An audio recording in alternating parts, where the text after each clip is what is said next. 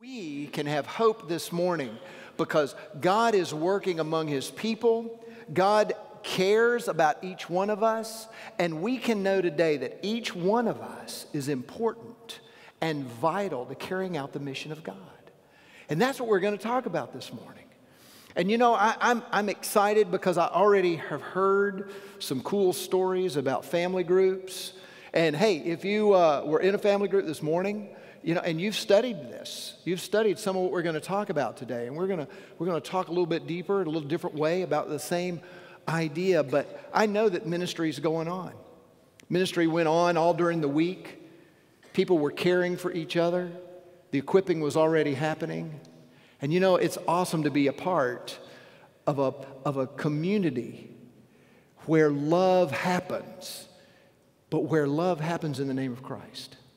And as I was getting ready for this, and you know, we've been talking about our values, and I wanted to, you know, kind of bring our focus in with an illustration, because you're supposed to do that. You know, you're supposed to start off with something. I would start off with a joke, but I won't. I'll save that. That was it. See what I did there? But sports is on our minds right now. The Olympics, all the cool stuff. I think Winter Olympics are awesome. It's just amazing. I don't do any of that stuff, but it's really good. A couple of weeks ago, we had the Super Bowl. Now, some of us are still in therapy over last year. So I wasn't sure if it might be too soon, counselor. I'm not sure too soon to mention. But, you know, it was two teams that we sort of didn't have to care about, you know, unless you're from Boston or Philadelphia. Yeah, that's what I figured. There's always somebody here. You know, I decided to be interested in the Eagles only because they're green. My high school colors were green and white. So I decided that's close enough. I have no idea about either one of these teams. So I just said, I'm gonna root for the Eagles. I figured they were gonna lose. You know, I hate to say this, Georgia fans, you know, I kind of knew what was gonna happen at the end of the season. You know, I don't know. I was excited about the Rose Bowl. I was ready just to turn the lights out on the whole season then. I knew we had to play Alabama, and I knew that the Eagles had to play the Patriots.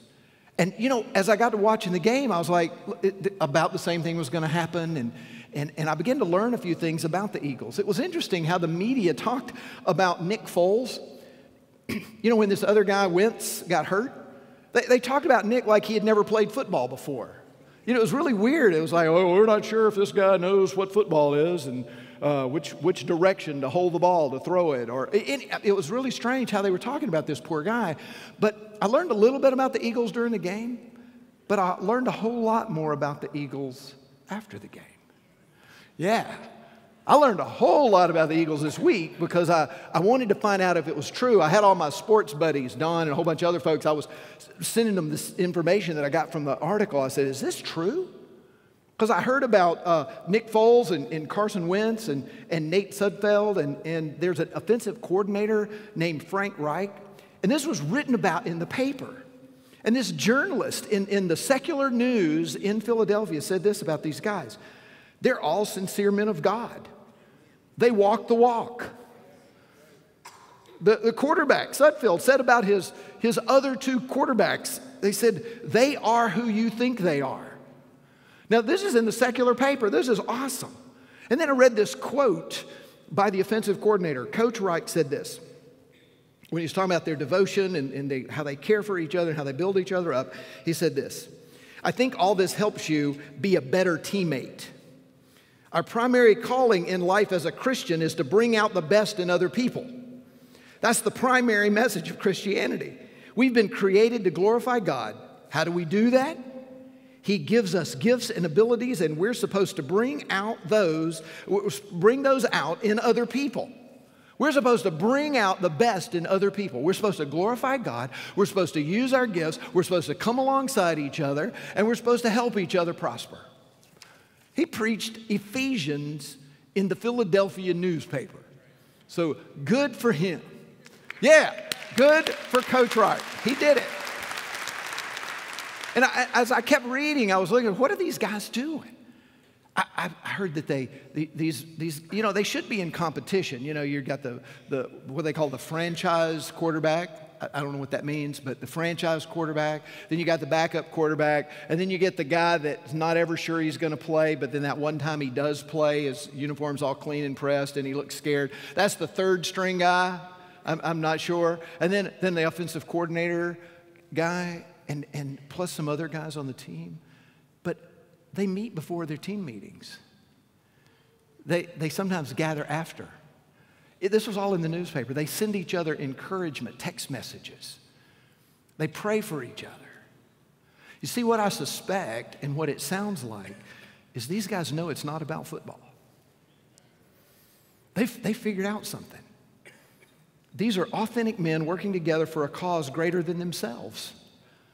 They know, but they also know that doing this makes me a better teammate. And I'm like, wow, this is really awesome to learn about these guys. And we all want to be part of a team like that. And New Hope, I want to tell you this morning, have hope. You are a part, not of a team, but a family, a community that is like that.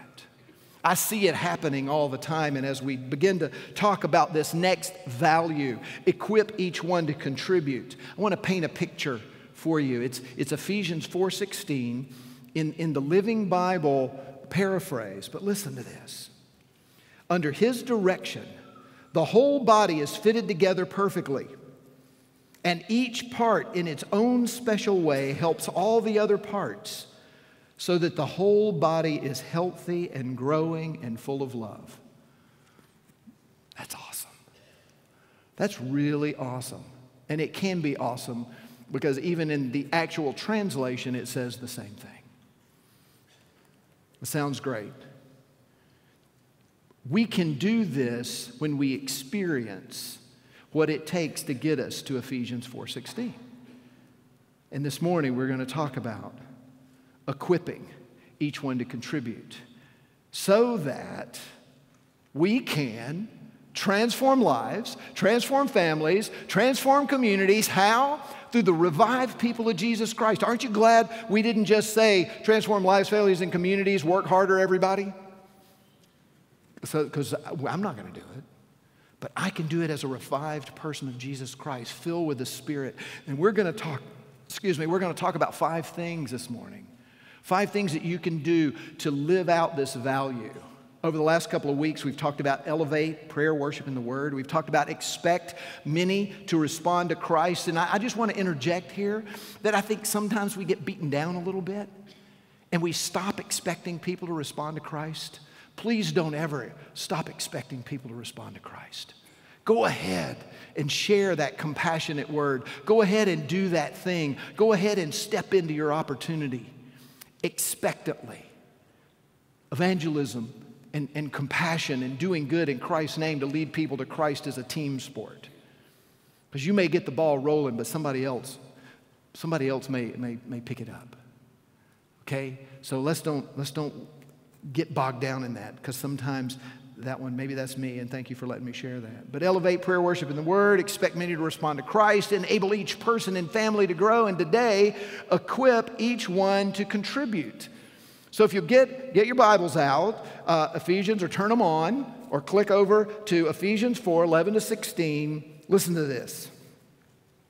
It was He who gave some to be apostles, some to be prophets, some to be evangelists, and some to be pastors and teachers, to prepare God's people for works of service so that the body of Christ may be built up, until we all reach unity in the faith and in the knowledge of the Son of God and become mature, attaining to the whole measure of the fullness of Christ. Then we will no longer be infants, tossed back and forth by the waves and blown here and there by every wind of teaching and by the cunning and craftiness of men and their deceitful scheming. Instead, speaking the truth in love, we will in all things grow up into Him who is the head, that is Christ. From Him, the whole body, joined and held together by every supporting ligament, grows and builds itself up in love as each part does its work. Let's pray. Father God, thank you. Thank you for what you have done for us. Thank you that you never stopped doing it. You saved us, but now you're filling us, and now you're equipping us. And Father, we are in your presence, Father, and that we can do great things in your name because of that presence of you in our lives. Thank you, Father, that we don't have to measure up. Thank you, Father, that we don't have to be perfect before we can serve you. That, Father, that you don't see us how we are, but you see us how we are in you. And we thank you. Thank you, Father. Thank you that we're all gifted. Thank you that you've sent us people to equip us. Father, thank you that you fill us and you stand beside us as we do the ministry that you've called us to. Thank you that you have called your people together and you push us forward to build each other up in Christ. Thank you, Father, that you want us to be unified. Thank you that you want us to be mature. Thank you that we can speak truth in love and that we, in Christ, can be a healthy, growing community. In Jesus' name we pray. Amen. So what we're going to do today, it's going to be fun. So for the next couple hours, we're going to walk through how some things that we can do to live out the value, equip each one to contribute. Now, there's a tricky section right before Ephesians 4:11. And if you were studying this week for your family group lesson, you may have seen it. You know, thank goodness for the equippers that have come into my life so that I can understand that better. I mean, it starts out with something and Jesus was ascending and then he was descending and then they throw in Psalm 68 and then we got all this stuff and it's about grace and something, you know, and I studied and I looked and finally one guy said, man, it's about gifts. It's about Jesus loved you and he gifted you and he filled you. The ascended Christ has filled us and works to gift us. So one of the first things we can do when we look at this background information in Ephesians 4:7-10, the first thing we can do to be and live out equipping each one to contribute, number one, is delight in the truth that God has gifted you. Ephesians 4:7-10 basically says, you can delight that if you're a follower of Christ, you have been gifted by the ascended Christ. Amen. You've been gifted. You've been gifted. The next time you think, I don't have anything to offer, you say, am I a child of God? You say, yep, then you do because you've been gifted. The next time somebody tells you you don't have anything to offer here, you can say, no, I do have something to offer because I've been gifted by the risen, ascended Christ.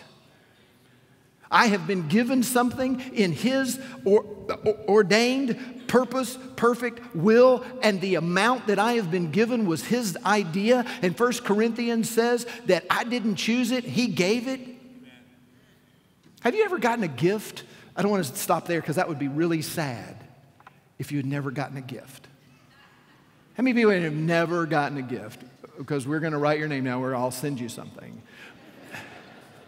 You got to keep going. That's why punctuation is important. Have you ever gotten a gift that you didn't do anything for? It wasn't a thank you gift. It maybe wasn't even a birthday gift or a Christmas. It was just a gift that just showed up. You didn't ask for it. You know, and somebody especially picked something out just for you and sent it to you. It's a special, interesting feeling when that happens. But how much more then can we say that God, in the beginning, before time, when he was considering all that he was going to do, the ascended Christ gifted us. That's a lot. We could kind of stop right now and go home because that's pretty awesome. I say awesome all the time, but that really is awesome. That the ascended, risen Christ, the Savior, the only hope for humanity, gifted me. Yeah, thank you.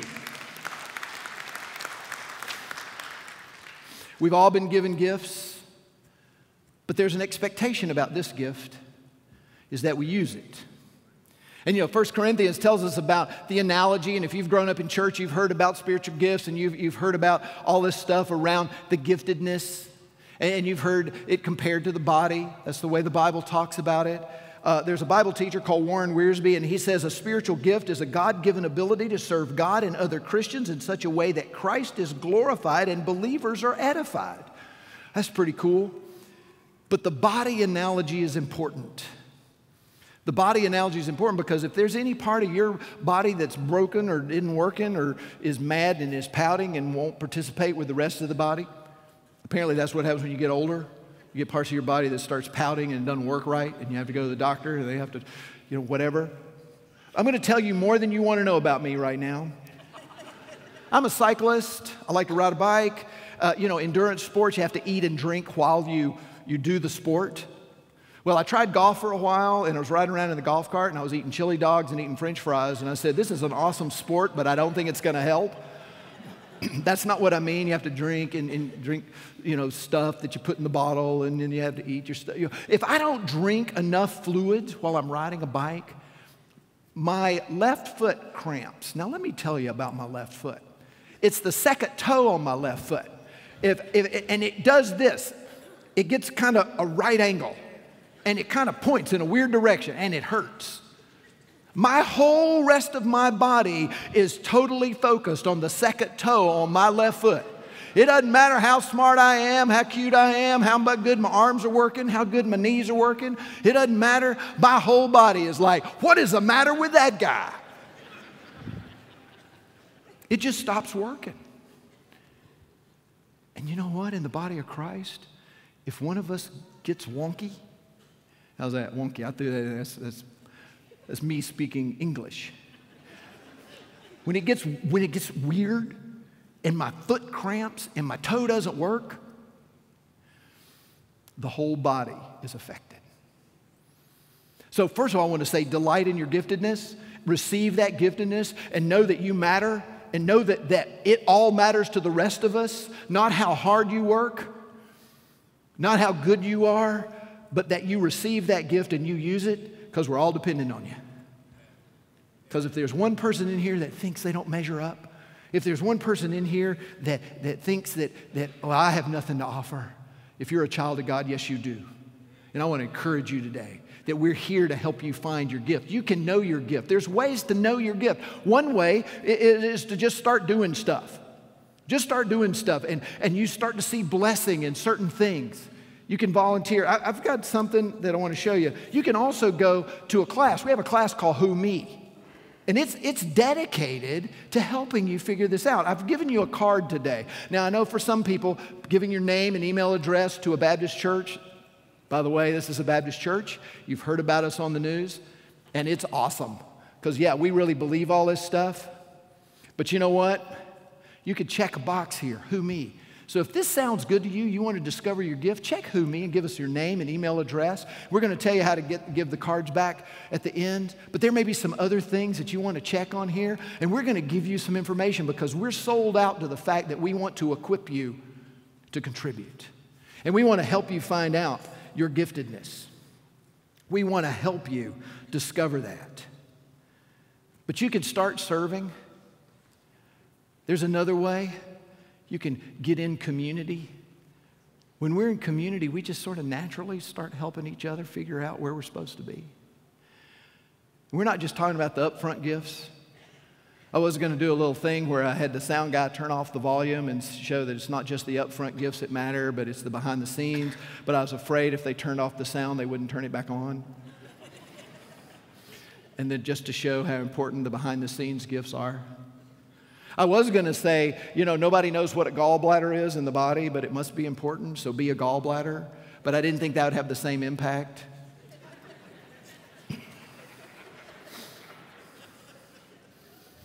Aren't you glad I don't use everything that I come up with? Amen. But the first thing is delight. Delight in the giftedness that God Himself has ordained that you have. That is really, really powerful.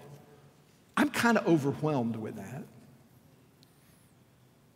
And I want you to delight in the gift that God has given you. The second thing we can do to realize our value is we can depend on God-given equippers who can help you develop your gifts. Verse 11 right there says it was He who gave some to be apostles, some to be prophets, some to be evangelists, and some to be pastors and teachers. One thing I love about the Olympics is the perfection, that the level at which these athletes are performing at. I mean, they've even got a thing now where the guys ski backwards and they go over these bumps backwards. It was like we couldn't do it enough forward, so now we got these guys. Have you seen it? I don't know what it's called. I thought I was turning the DVR tape backwards because they were literally, these guys are skiing backwards. These guys are awesome. And then there's these people on a sled that's about as big as this piece of paper. It's called a skeleton.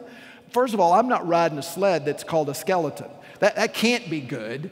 And they're going down this water slide of ice at 80 miles an hour. But I'll tell you one thing about the skaters, the skiers, the whatevers. Even though that they're at the pinnacle of their ability, they still have what? They still have a coach. They still got a coach.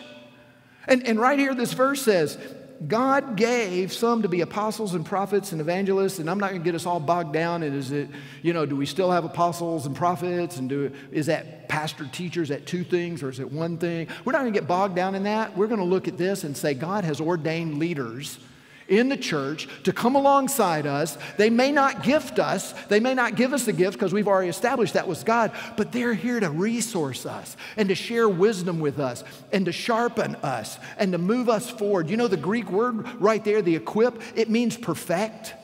So God has raised up anointed people to help you be perfected for a purpose. So we want to honor those positions.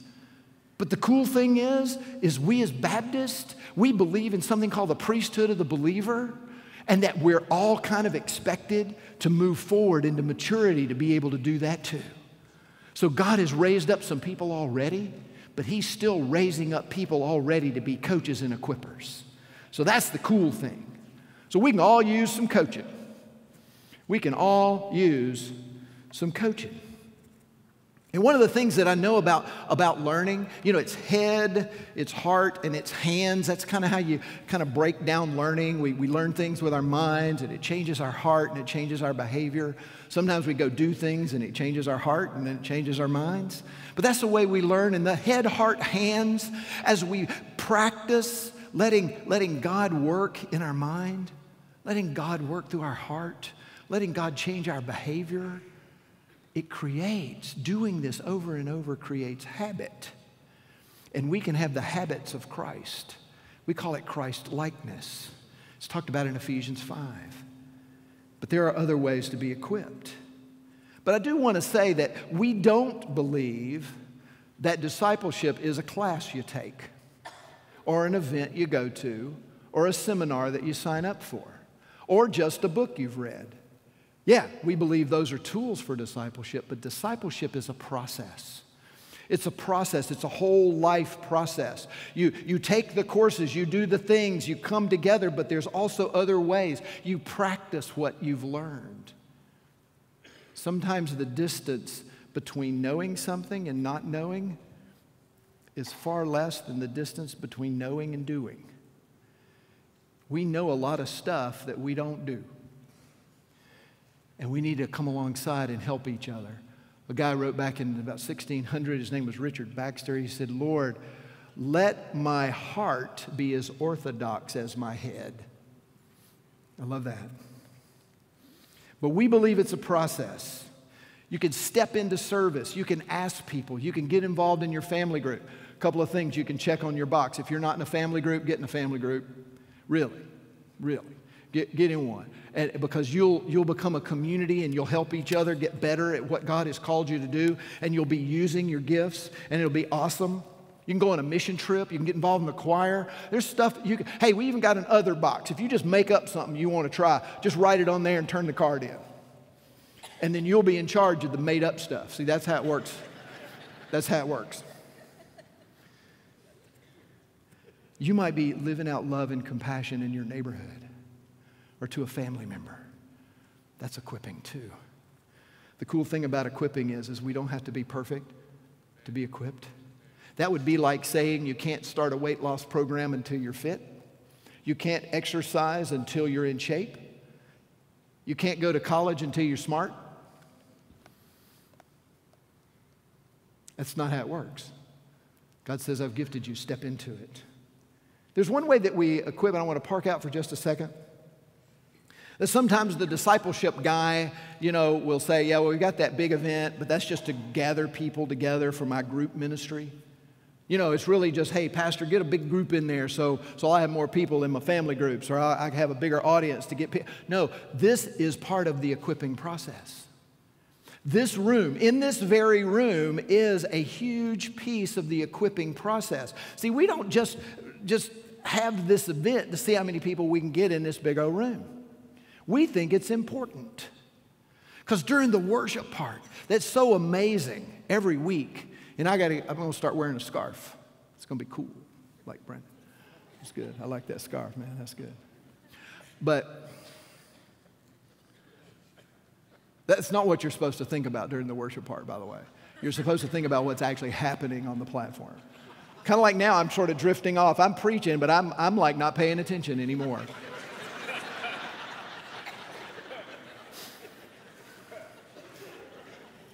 What time is it? No. Listen, we get everybody in the room to worship together. To worship together. I love this room because we can see each other. Because when we come together to worship together, we realize that we're part of something bigger than ourselves. As hard as I try, I can't be 1,200 people. And it's so cool. I look over here. Sometimes I just watch and let the anointing of the people of God pour over me. That's part of the equipping process. Sometimes God speaks to me in ways that maybe the song's not even about some way that God is speaking to me. God is changing me. God is transforming me right in the middle of a guitar solo. Yeah, thank you. But that's why it's so important. And then we hear the message. Of course, the message of the message is what we're supposed to be hearing, but doesn't God sometimes inspire your heart, inspire your mind to write down something that seems to be completely different? And God is speaking to you. God is speaking to us right now. That's why we want people to come to worship. That's why we say it's important. Go start vacation at 1:30. Don't miss out the gathering of God's people, because God inhabits the praise of His people, and He has something to say to us, and He has something to say to you. So don't miss it, because this is awesome, and this is a privilege. And I just wanted to say that because I think what we have is very, very special and very, very needed.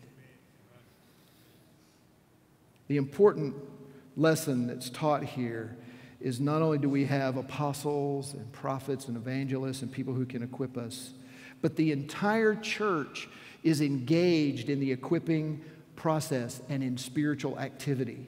The universal priesthood of believers. We're all here for each other. So we've talked about a couple of things. And there's probably something that you need to check a box on right here. And we're going to get to the top two in just a second. But delight in the truth. Depend on the equippers. And then discover your purpose. Now, the third thing that we can do to realize this value is discover your purpose for the kingdom. Now, let me read the verse. To prepare God's people for works of service so that the body of Christ may be built up. I Googled the phrase, having a purpose. 12.5 million hits on having a purpose. Everybody wants us to have a purpose. Got to have a purpose. Purpose, purpose, purpose. You got to have one. If you don't know it, you're a big old loser. Whatever. I don't know. That's the way it seems. Here, this is a free career counseling seminar. If as we go through life and we're going to discover our purpose, that's very important. I think God, and we're going to talk about that, God has gifted us. God will give us a purpose. He'll give us a mission. He'll give us a calling. But be careful when you're creating your life purpose that you don't make it so small that you kind of can't do anything else, because God sometimes surprises us and gets us to do something to use our giftedness in a way we never imagined. So if we say, I'm only going to do this, I'm only going to be a left-handed wrench turner between 1 and 2 on Thursdays. I just made that up right then. But That's a little narrow. But if I say I'm going to be a guy who's going to come alongside and help people fix stuff, that broadens it. That was for free. Don't draw your career, your life too tightly. Let God move and to show you how your giftedness can be used into greater ways than you ever imagined.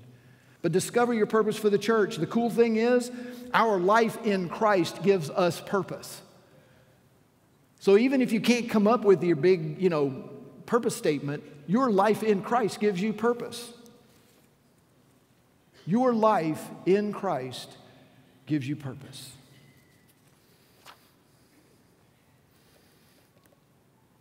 The second thing is we are equipped for a purpose, and I mentioned that earlier. But like every one of our gifts, we talk about this in Who Me, spiritual giftedness also many times has a corresponding function. For instance, if you're involved in a family group here at New Hope, we have a model called SHAPES. SHAPES, and it stands for like shepherd teacher, that's the teacher. So you might have a calling for that. You also may have a calling for administration, of just organizing things. And you'll have that gift if you're sitting around going, man, we need to organize things. Okay, that might be pointing you to the right thing. But, sometimes we need to take the burden of administration off the teacher. And there are people that have been called to do that. But then we have something called prayer and care. You may have a hospitality gift. You may have a mercy gift. You may have other kinds of gifts, and you want to step into that. Evangelism is part of the SHAPES model, evangelism. We're all called to evangelize, but there are some people that can just read the phone book to somebody and they get saved.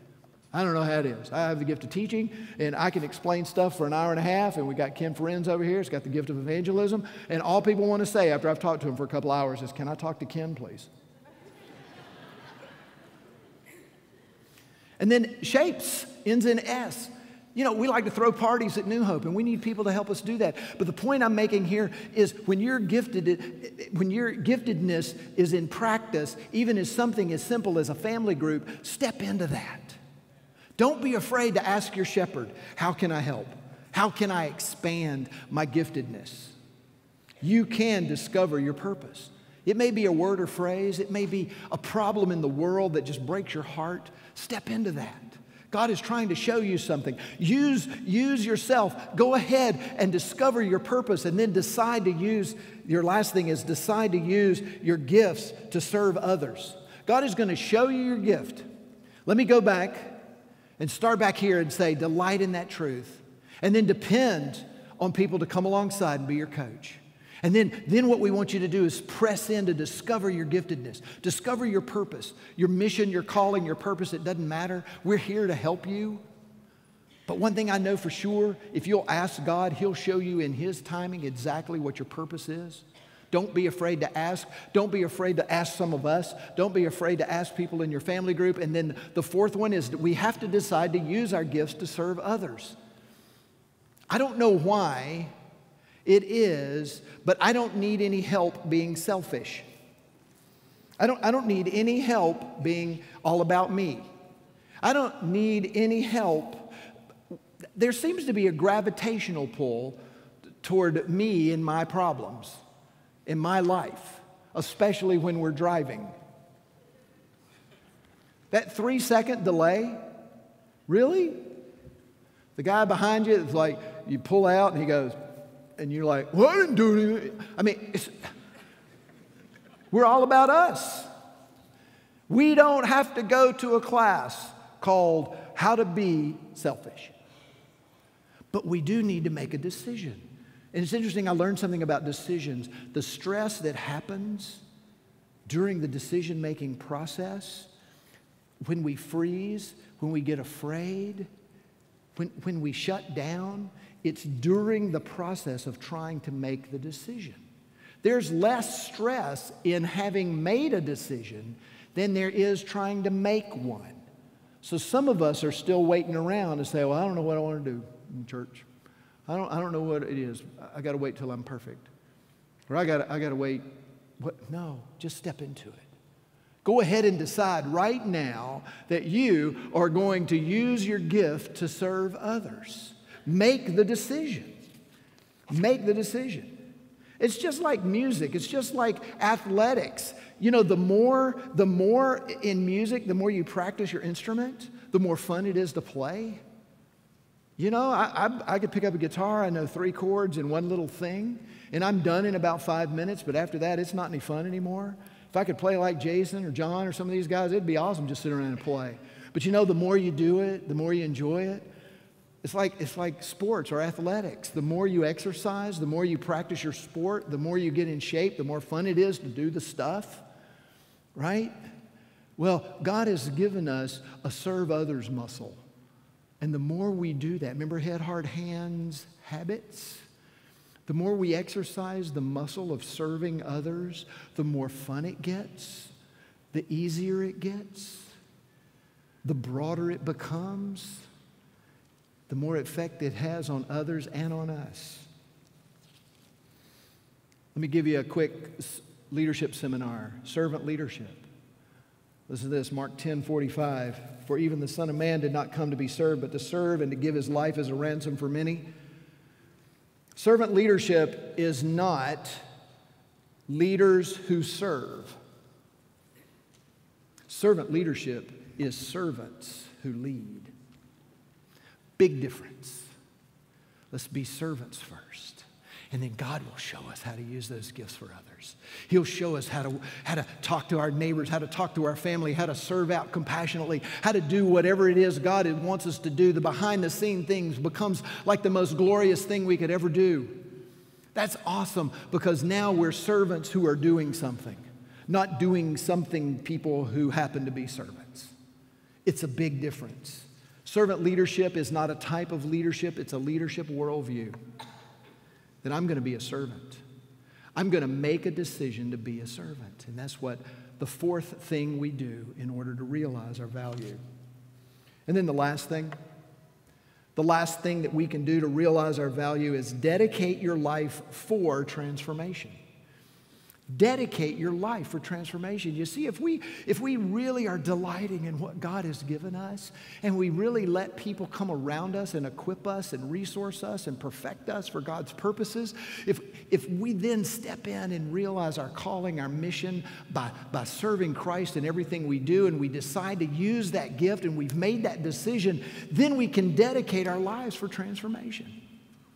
We can dedicate our lives for transformation. It's a little bit like a formula right here in Ephesians 4. It's like giftedness plus equipping plus service equals body strengthened. Body means the body of Christ. So gifted plus equipping plus service equal body strengthened, resulting in, starting to sound like a math class, resulting in unity, maturity, and community. That's what the rest of the verse says. Listen to Ephesians 4:13-16. Until we all reach unity in the faith and in the knowledge of the Son of God and become mature, attaining to the whole measure of the fullness of Christ. Wow. Then we will no longer be infants, tossed back and forth by the waves and blown here and there by every wind of teaching and by cunning and craftiness of men and their deceitful scheming. Instead, speaking the truth in love, we will in all things grow up into Him who is the head, that is Christ. From Him the whole body, joined and held together by every supporting ligament, grows and builds itself up in love, and each part does its work. That's the result. 3 things: unity, maturity, and community. So the 5 things that we can do to live out this value of equipping each one to contribute are right there.